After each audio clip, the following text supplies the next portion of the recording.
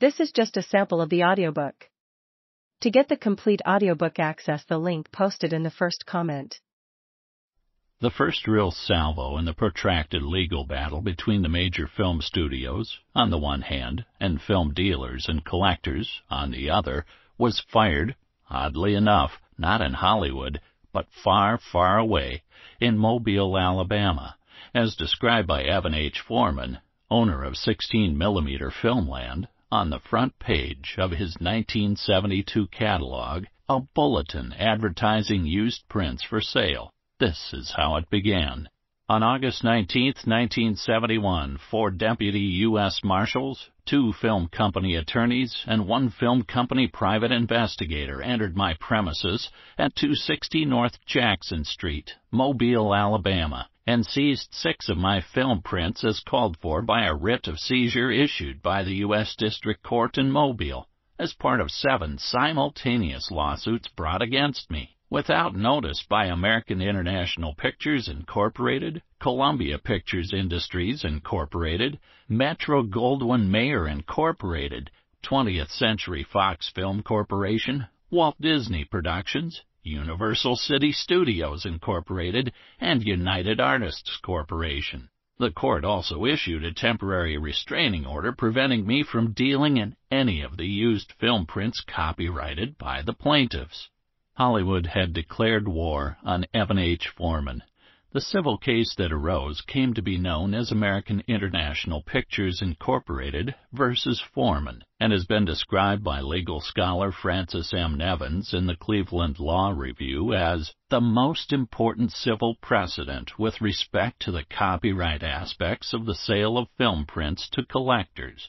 The Foreman case came nearly 3 years before the widely publicized film busts of 1974-1975, including the seizure of Roddy McDowell's collection. In many ways, it anticipated the key issues that the FBI, the Justice Department, and the MPAA would bring to bear against dealers and collectors, namely, the right of the major studios to exercise their legal copyrights versus the protections guaranteed to dealers and collectors under what is called the first sale doctrine.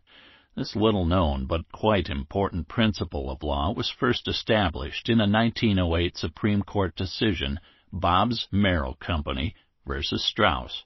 It guarantees that if you legally purchase a copy of, say, the latest Stephen King novel, once you read it, you can sell it at a yard sale or on eBay, Amazon, and so on. You can also loan it, give it away, or destroy it if you choose. That particular copy is now yours, although you don't own the copyright to the book, and you aren't allowed to reproduce it.